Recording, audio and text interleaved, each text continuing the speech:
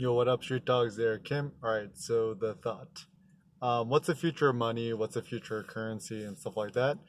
So, I mean, certainly it's probably going to be some sort of crypto or, you know, Bitcoin, BTC, or Digibyte, DGB, which I'm personally invested in.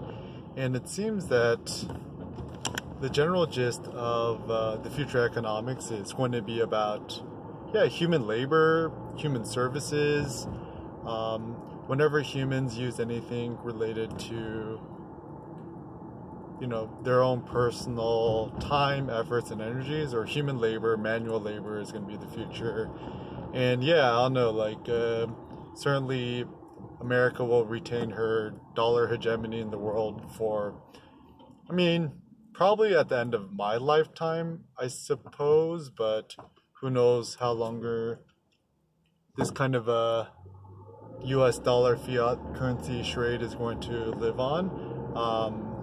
But as long as America has the biggest military and stuff like that, I ain't tripping too much. But yeah, don't let money just kind of control you.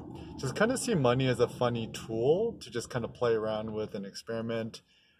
Don't take money too seriously.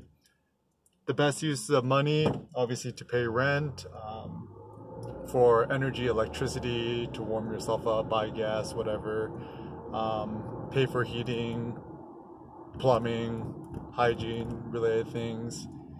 For your health, buying weights, buying a gym membership, whatever it may be, and also buying lots of meat. So let money become your slave, don't become the slave to money.